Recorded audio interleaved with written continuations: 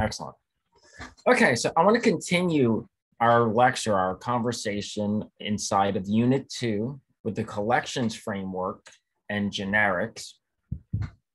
We're going to kind of piecemeal learn generics until we really want to start building our own things with generics.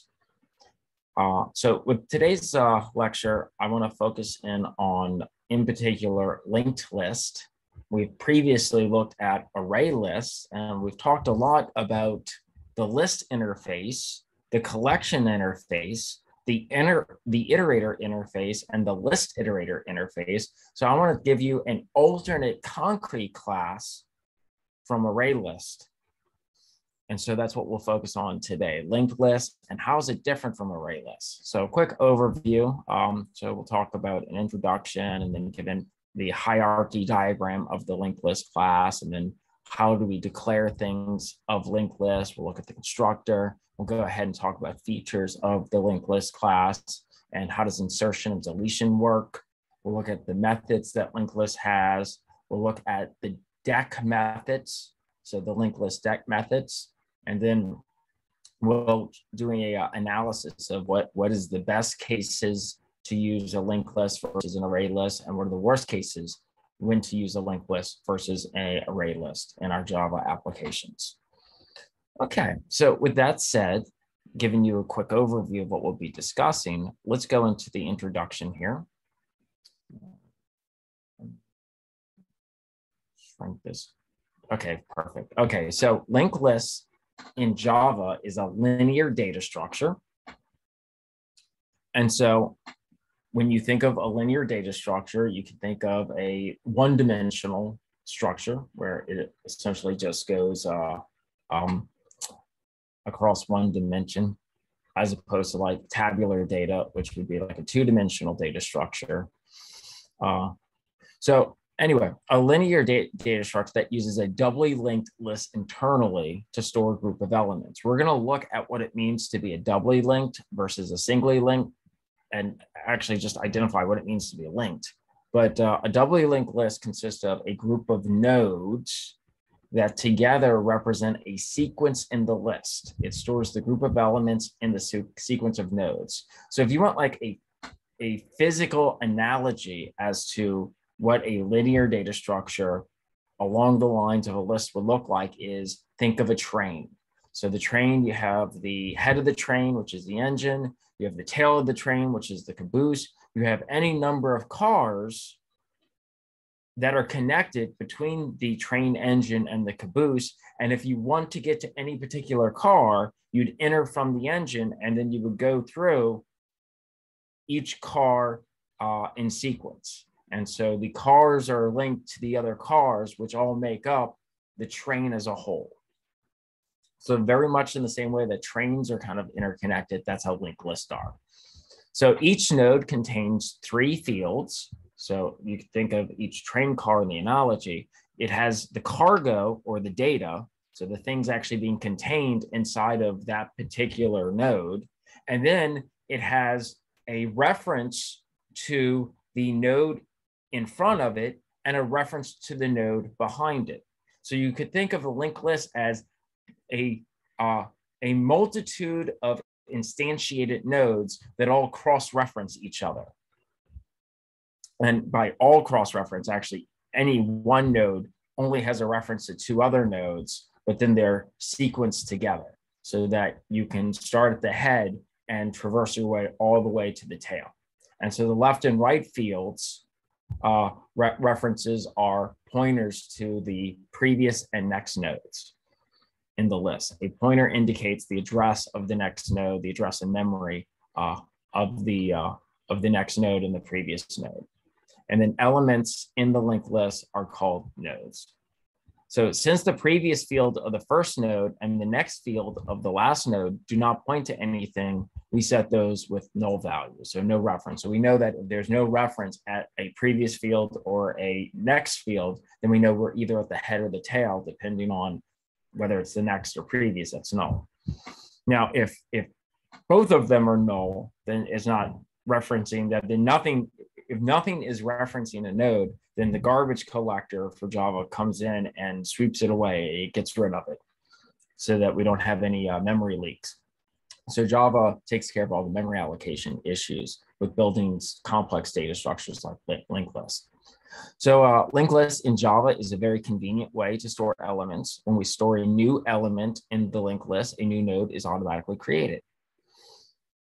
So the thing is, the size of the linked list will grow. It can grow. It's dynamic, just like a array list is, with the addition of every element that we add to it. The initial capacity of an empty linked list is 0, and when we remove an element, it shrinks, so its size will decrease or increase based off of whether we're inserting or removing elements. So adding elements into the linked list and removing elements from the linked list are done quickly and take the same amount of time. We call that constant time in terms of computer science measures. And you'll learn more about measures of time and evaluating the optimization of how long it takes for code to execute in the next class in data structures. Anyway, so it's especially useful in situations where elements are inserted or removed from the middle of a list. And we'll talk about that at the tail end of this particular set of slides. So in the linked list, the elements are not stored in the consecutive memory location. That's how array lists work. That's how arrays in general work. An element, often called a node, can be located anywhere in the free space of memory that our application is running, and it just connects to each other with the left and right sides of the node portion. So again, a node will have two instance variables of type node, of its own type, that will reference other nodes inside of the linked list. So let's see if we can't move to a diagram to see if we can't get a visualization of what I'm trying to explain here. So here is a linear doubly linked list. It's doubly linked because each node references the node that came before it and the node that comes after it. And so you can think of the job of each node is to hold some form of data, right? But besides holding some data, it is also responsible for handling the logic of the container class. And so each node has a reference to the node in front and a reference to the node behind it. Now, in a singly linked list, you wouldn't have double references. In a singly linked list, each node would only have a reference to the node behind it. But it's better to use doubly linked list because it allows you to go in a bidirectional way where you can go forwards or backwards. In a singly linked list, you can only go in a forward direction. Okay, and so at the head on the first node, or what we'll call the head node, the previous node will be listed as null, and that's an indicator to us that, hey, that's the beginning of this linked list. The very last node will have a next node of null because there's nothing behind it, and so that'll let us know when we hit null that that's the last node in the linked list. And then all the nodes in between will reference the node that came before it and the node that comes after it. And so as we go and search for things in the node, we can see, is this our thing? If not, we can get the reference to the next node that we want to go evaluate. And then we go look at the contents. Is that the value we want? If not, we go to the next node and so on, all the way until we get to a null value and like, oh, well, our value isn't there, or we found our value and then we return it. Okay, so the advantage of formatting a data container in this way as a series of objects that reference each other, it avoids the rearrangement of elements that are required by array lists. Like we said, with array lists, getting elements from it is very quick. It's O of 1, it's constant time. So no matter how big the array is, it takes the same amount of time to get an element out. So you can get it by index, and you're like, get me index number 1, or get me index number 50, or get me index 100,000, right? It would take the same amount of time to accomplish that. But if I wanted to remove an element, let's say element 50, in a array that is 1,000 elements large, that could take a longer amount of time because then it has to shift all those elements up. everything that was, so the thing that wasn't 50, you remove it. So what's 51 now has to become 50. And then what was at 52 becomes 51, and what becomes 53 becomes 52. And that propagates down all the way down like a set of Christmas lights. Whereas with a linked list, we can avoid that, because the only kind of dependency you have when you're rearranging elements is the reference of the node behind it and before it. And that's so instead of having a big contiguous block of memory, it's just these like references that each particular instance has. Anyway, so linked list is often a better choice for that reason if you want to either add or remove from random locations within the list. So we're not talking about just adding at the beginning or the end, but you might have to insert anywhere across the list. So the right side of the node contains the address of the next element. The left side of the node contains the address of the previous element. I believe we mentioned that already. So a quick hierarchy diagram of a linked list class. So linked list implements the list interface. It also implements the Deque interface, which means that we can use a linked list as either a stack or a queue or some mutant hybrid breed of the two. And it also implements, and queue. So we have a Deque, we have a queue interface that linked list interfaces. It also extends the abstract sequential list, which is the abstract class that it's built off of. It implements marker interfaces. Remember, a marker interface is an interface that has no methods, but the entire goal of implementing those is that linked list can then be a member of serializable and clonable, which allows you to do things like save the contents of a linked list to a file, right? That's what serialization is. And clonable would allow you to be able to clone the object into a new reference. But it does not implement random access, right? So array list implemented random access, and that's what gives you that really fast access for getting items. Well, because of the very nature of linked list, we can't implement that. And so our get, the time it takes for us to get an element, will be slower than that of array list. And just for visualization here of this hierarchy diagram of linked lists, it would look like this. So this is our linked list. This is our concrete class.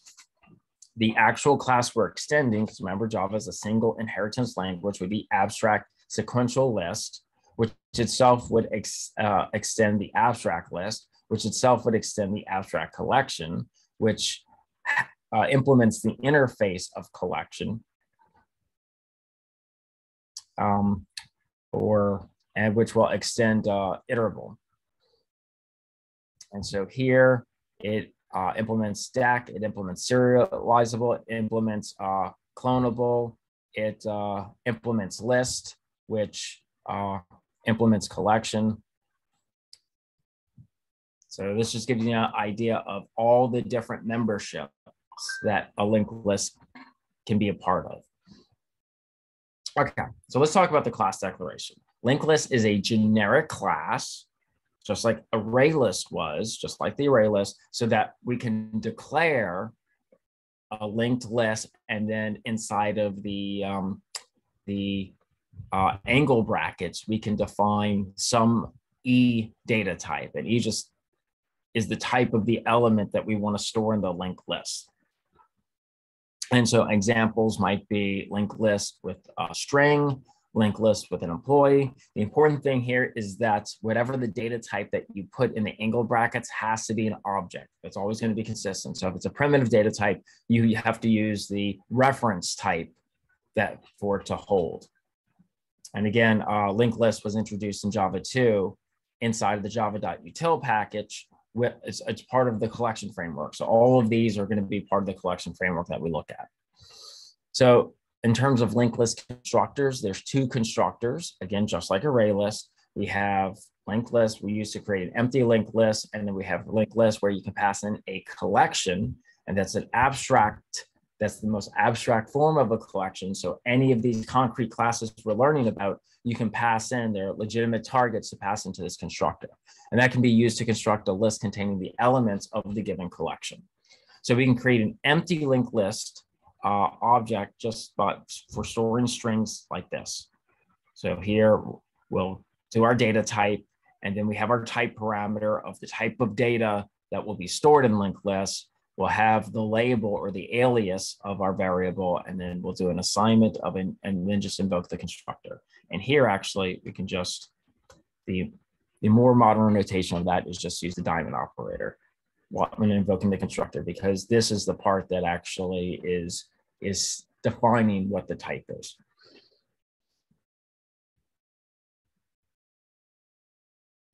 Okay, so the main features of the Java LinkedList class are as follows. The underlying data structure of a linked list is a doubly linked list data structure, and it's another concrete implementation of the list interface, just like array list. So typically your decision when you're going to use a list is going to be, do I want to use a linked list or do I want to use an array list? We already kind of mentioned your considerations earlier in the lecture, but we'll talk about it more on one of the latter slides. LinkedList class allows storing duplicate elements. So that's going to be unlike some other data structures such as sets, which do not allow for duplicate elements. Null elements can be added to your linked list. Heterogeneous elements are allowed in the linked list, so you can have elements of different types or objects of different types. The Java linked list is not synchronized, so multiple threads can access the same linked list object at the same time. Therefore, it is not thread safe. So since the linked list is not synchronized, the operation is faster. We'll talk more about multi-threaded applications and the implications of whether something's synchronized or not later on in the semester when we get to our I/O talks. Insertion and removal of elements in the linked list is fast because the linked list, there's no shifting of elements around whenever we add or remove things. The only reference is the next and previous elements that change in two of the nodes. And so that's what gives us a constant time to be able to remove and add elements into it. Linked list is the best choice if your frequent operations are insertions or deletions in the middle. The retrieval, getting elements in a linked list is very slow because it has to traverse from the very beginning or the ending in order to reach an element that is somewhere in the middle. The linked list can be used as a stack. It has pop and push methods, which make it function as a stack. We might talk a little bit about that when we get to the slides or the implementation of that. And the linked list does not implement random access interface like array list does. So the element cannot be accessed randomly from the list. So to access the given element, we have to start from the beginning or the ending and then traverse until we get to the item or element we're looking for. And then we can iterate the linked list using a list iterator, right? Because it actually implements the list interface, which means we can go forwards or backwards, which is why we use a doubly linked list and not a singly linked list as the underlying data structure. So how does insertion work in a linked list? Well, in Java, at least, we can perform insertion, addition operations without affecting any of the data items already stored in the list. And if we want to take a quick illustration of how that's going to look, it's going to look like this. So let's assume that our initial linked list has the following data as shown here. So A, B, C, D is going to be the data held within the nodes. And then at the head node, the previous address is null. The previous reference is null, but the next reference is going to point to this node. And then the prior index of the one that holds B will point to A, and the next will point to C. And for C, the previous is going to point to B, where the next is points to D. And for D, the previous is going to point to C, and the next is going to point to null. And so that allows me to know this is my head, this is my tail. I would start either at the head or the tail with my iterator, right, with my list iterator.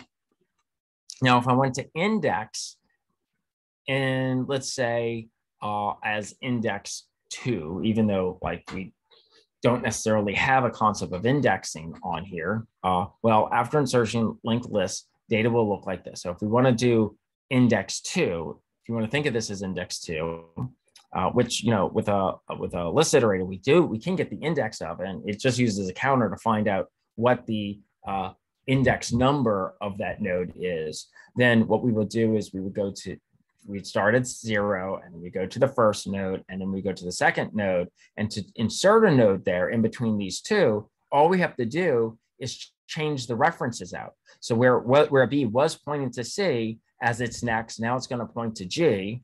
And for G, the new node is going to point to as its prior node to B. And then where C was pointing to its prior node as B, well, now C is going to point to G, and G is going to point its next node to C. So effectively, what we're doing is we're going to remove these two references and have them point to G, and G's references are going to point to where these previously were. And that's all that has to happen, no matter where it's happening inside of the linked list, to add a new element. And so that's why it's going to be constant time. So regardless of where you're at, the amount of work is the same. You're only mutating like 4 references, like one for the node behind you, 1 for the node in front of you, and 2 for the new node you're putting in. Now, if this were an array list, you'd have to move all of the elements across the array if you were to do an insert in the middle. You'd have to push them down 1. Okay, so how does insertion work in linked list? Well, we perform the insertion operation on the linked list. We will add an element G at index position 2 using the add method. So it would look like this: LinkedList.add, and then you could add your index, where in the list you want to go, and then whatever the data that's going to be stored there. And so when the insertion operation takes place in the linked list internally, linked list will create one node with G element at anywhere available space in the memory, and changes the next and previous pointer only without shifting any of the elements in the list like you do in an array list. And so look at the updated linked list in the above figure, which we looked at. So the indices, so this is the thing about the indices. Ultimately, we're modeling with linked lists the structure of a list. And so lists do have a concept of indices where order does matter, because the idea behind indices is it's allowing you to actually reproduce your lists and maintain a particular order for it. And that order could be how you added the elements in, but you can insert things in a particular order as well. Like in this example, we don't want to just add this to the beginning or end of the list. We want to put it somewhere in the middle. But the point is, if we're put in the middle of the list, we want to maintain the ordering. And linked lists, just like array list, allows us to maintain the order. And therefore, the concept of index is important for linked lists, as important as it is for array lists. But under the underlying implementation, there's no concept of an index, right? Because it's just a train of object references, one to the other, to the other, to the other. So the concept of an index isn't like in a true array where you go ahead and you can use the index value in a contiguous block of memory and say, that's where the actual value is being held at. We can think of it more as the index as being the counter. Okay, that is the third element inside of my list. Did that kind of clarify? So one important thing about lists that distinguishes it from other data structures like sets and maps is that ordering matters, but uniqueness does not. So we can have duplicated elements, but what allows us to identify the duplicated elements is where they appear inside of the data collection.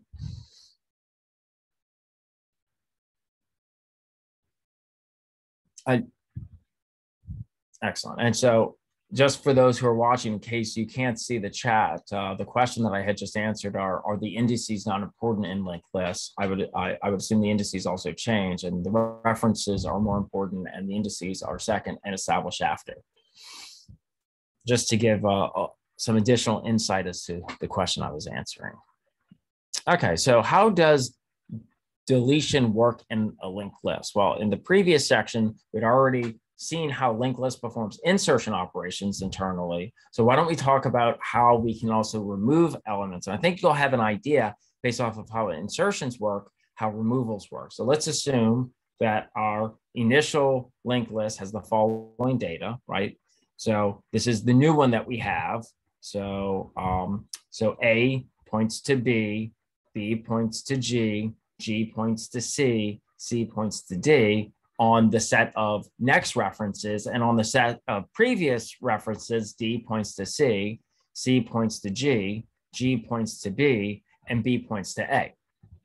Okay, so if I say, hey, linked list, remove the node at position 1, well, after deletion, it's going to look like this. Effectively, what we're going to do is we're going to remove whatever references at index 1. So essentially index 2 is going to then use index 0 as its prior node, and index 0 is going to use index 2 as its next node. And so nothing is going to be referencing index 1 anymore. Nothing's going to be referencing the node that holds B. And the moment in Java that you have a instance, some region, some object in memory where nothing is referencing it anymore, that's called a dangling reference. It's called, Java comes behind you and automatically reabsorbs that memory. It reallocates that memory so that it can be reused by another part of your application. And so that prevents what's called a memory leak. And so just by simply removing the references between these two nodes, we've taken care of internally removing that. So it's no longer part of our linked list. And once it's not part of our linked list anymore, Java removes it from memory entirely.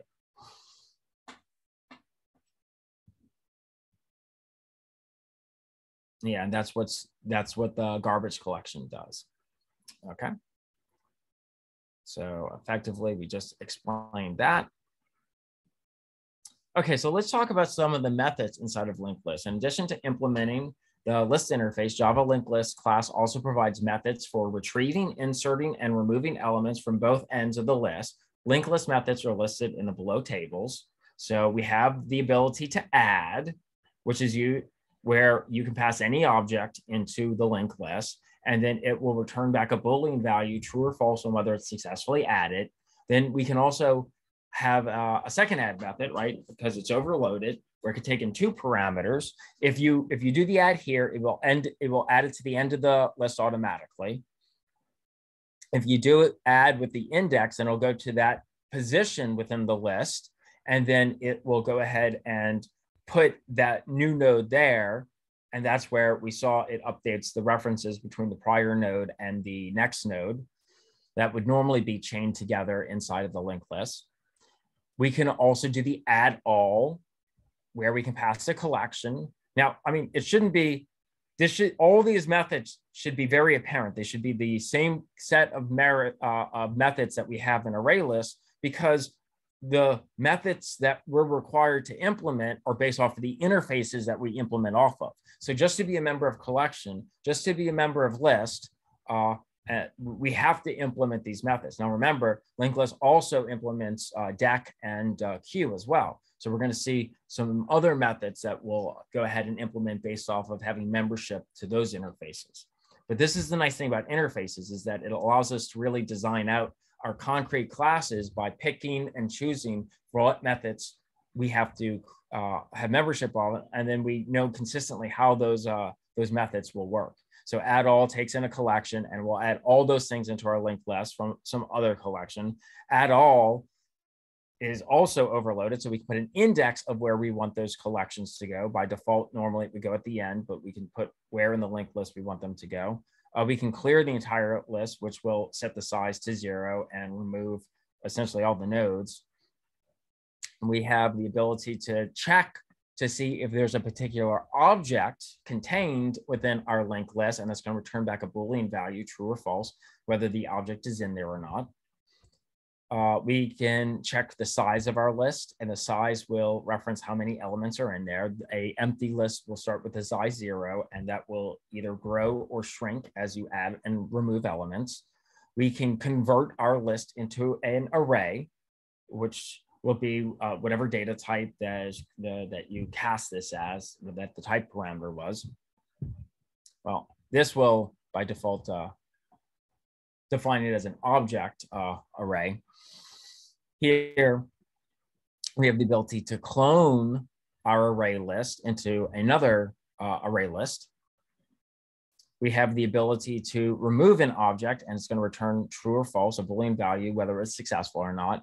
We can also remove by index. So if we pass in a reference to a value, we'll search to see if that reference is inside the list and remove it, or we can pass the position number in our linked list and remove it that way. And then for element, that's used to retrieve the first element of the linked list. And with the first element, you can then traverse the linked list because the first element is a node. And so the node has a previous and a next node. So given the first element, you can then go to the second and the third and the fourth, all the way to the last, to the tail of the list. We have the ability to be able to get an element off of an index. So we give it the position number and it'll get us that value. We could also set a data in a particular node. So we give it an index and a new element, it will go ahead and change out the data field for that node. We can get the index of a particular object. So if we pass in an object, it'll look at the data field and all the nodes and then give the position number of it. We can get the last index of the object as well. So this will return the first occurrence of that object, whereas last index will give you the last occurrence of that object inside of your linked list in case there's duplicates.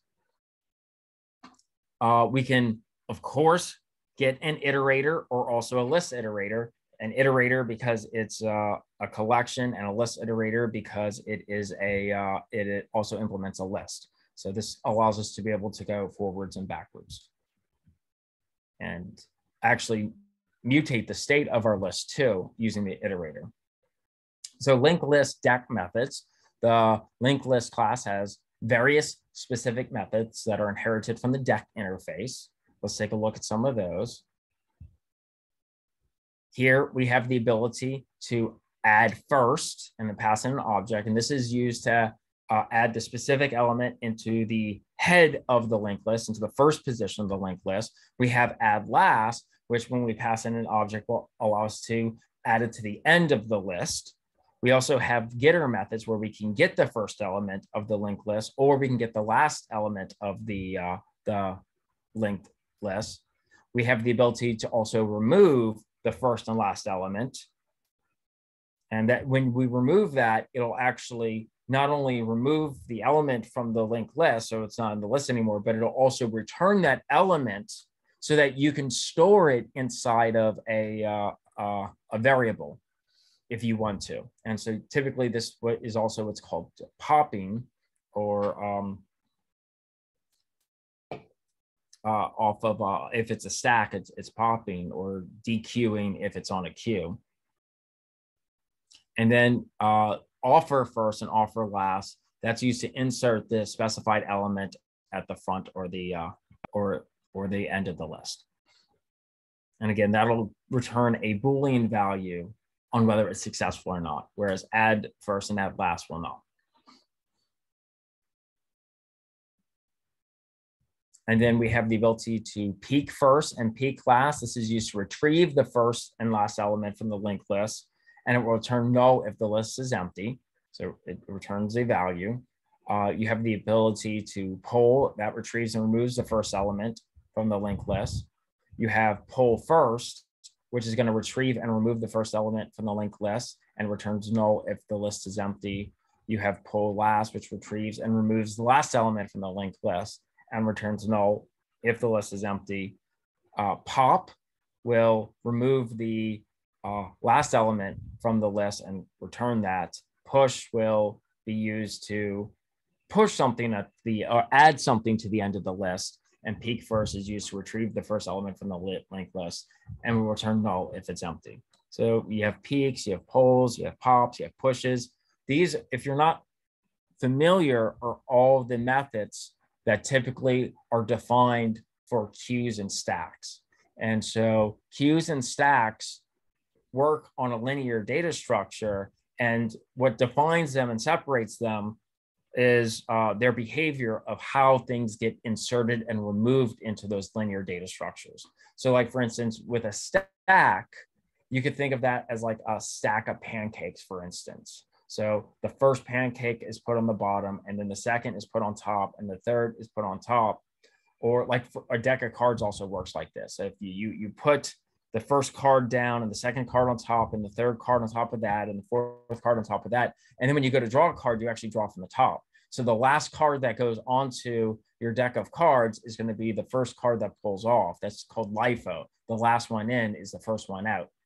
And so in your typical grocery store line, or queue, as they call it on the other side of the pond, it's first in, first out. So the first person in the line will be the first one out of the line. So as the line stacks up, it goes in the order of who got in the line first. And so the typical methods that define those behaviors are all available on LinkedList. So you can use a LinkedList as either a stack or a queue. Okay, so when is the best case to use a LinkedList in a Java application? Well, LinkedList is the best choice to use when your frequent operation, when what you end up doing a lot with this particular collection is either adding or removing elements in the middle of the list, because adding and removing elements in a linked list is faster compared to array list. That's what this data structure really excels at. So to take like a kind of real world example to better understand this concept, suppose that there are 100 elements in the array list, and if we remove the 50th from the array list, the 51st element will go to the 50th, and the 52nd goes to the 51st, and that just, it cascades down all the way through. So that because of that manipulation, array lists are slow for that type of work. So in the case of linked lists, if we remove the 50th element, there's no shifting of elements that takes place. We only change the references of the next and previous nodes of the 49th and the 51st element, and we're done. And it doesn't matter how big the array list is. It could be a million element. I mean, the linked list is, it could be a million elements, and it's the same amount of work. Moreover, a linked list can be used when we need a stack. So if we need that LIFO, last in, first out, or queue, if we need first in, first out data structure.